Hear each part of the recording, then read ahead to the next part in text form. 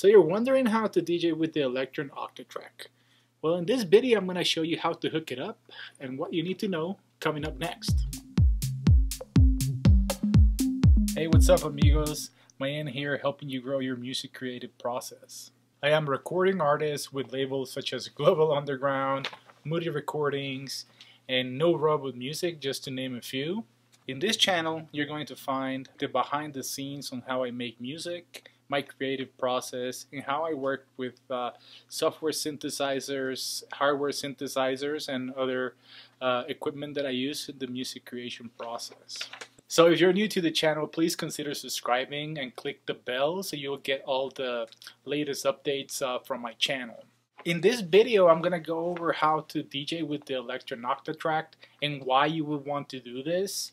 I know the holidays are coming up, and I've been kind of like debating what piece of gear I'm going to be taking on my travels. I'm going to be traveling to different countries for the holidays, and I've been struggling, you know, like what should I take, what should I bring, and you know, I love the Octatrack, so that's one of the reasons why I'm gonna bring it along with me. And I know that there's opportunities for me to like do a couple of gigs of where I'm going to. But at the same time, I don't want to bring my other gear that I usually use for DJing. So I was thinking, how can I use the Octatrack to get that going? So I kind of like figure out the best way to do that.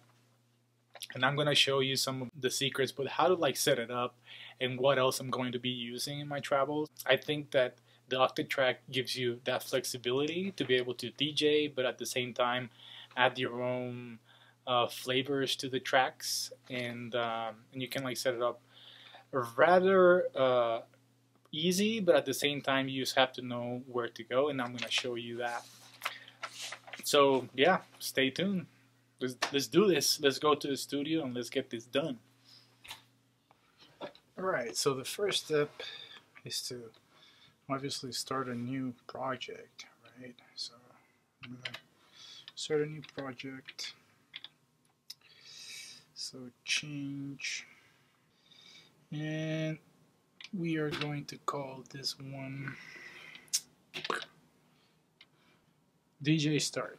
Okay, so this is going to clear everything that I had in this previous setup. Hopefully I recorded the stuff that I had here for one of the projects that I was working on. But anyways, the other thing that we need to do is we actually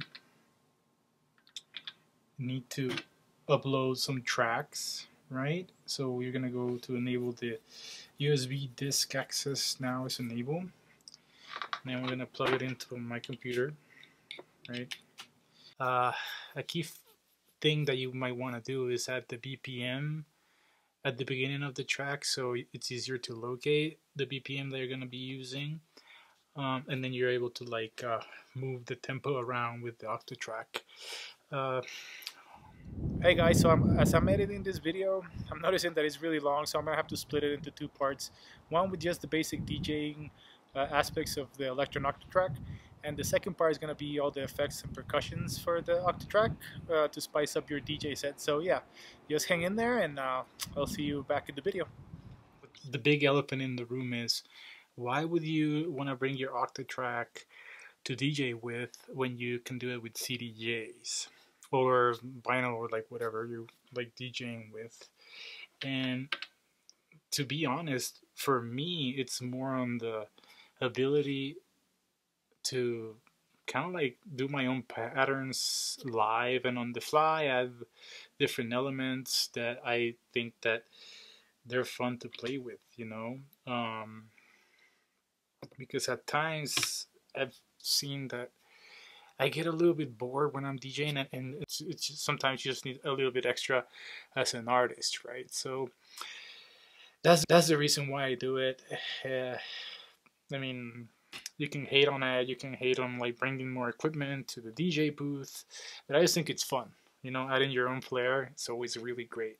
So this is going to be your deck A, this is going to be your deck B, and then we're going to add some samples here for later on, so I can show you how you're able to like move things around, so like you can get like effects and all this other stuff going on, right?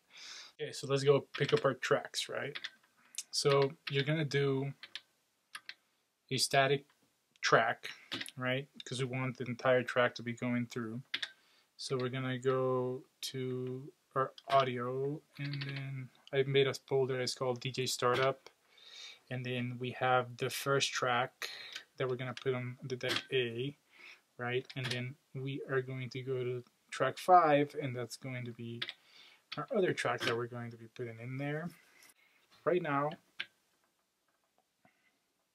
this is going to be one of the tracks that I'm going to be mixing in, and this is the other track, right? They're both in the same BPM range, but there's a couple of things that we need to do because we are going to be using the crossfader to help us out with the mixing process, right? So first thing that we have to do, right, is the following. So we're gonna bump up the volume, right, for both tracks, so like all the volume's coming up. So technically what you could do, right, is you could assign the crossfader to drop one of the like the levels of each track and do it like that. But if you're going to be using external effects or even the effects of the Octatrack, you don't want to like cut right away the effect, because if not, you know, your set's gonna, so it's gonna sound funky, right? So after we've uploaded the tracks to each one of the tracks, deck A and deck B, right, the other thing that we need to figure out is how we're going to be able to use the crossfader to manage their volume, so we can make you know, we can mix in the songs, right? So one thing that we have to do, right, it's we're gonna press, so for instance, like for deck A, we want to make sure that all the way to the right, we're gonna use the crossfader volume, and all the way to the right has to be on the max, right, because that's the maximum volume for this track. And then we want to make sure that the crossfader volume is on the minimum for when you go to like scene B of the crossfader, right? So we want max and we want minimum, right? So we're gonna play this track, and when we go to the other side, as you can tell, right, the volume is gonna be dropped, which is great. Then we're gonna be setting up the other one. When it's on this side, this one's set to max, and on this side is set to minimum, right? So we can be crossfaded between tracks.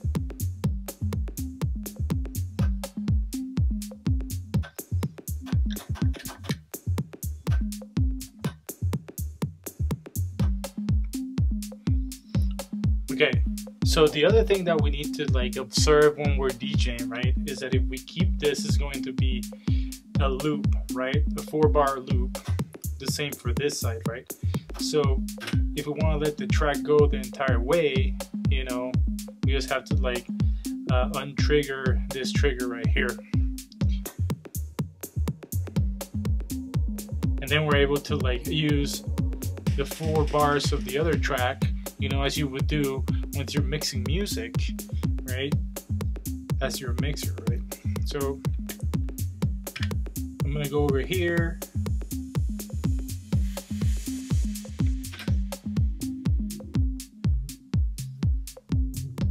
so as you can see, right now I'm mixing deck A, right, from the other track that I've been playing.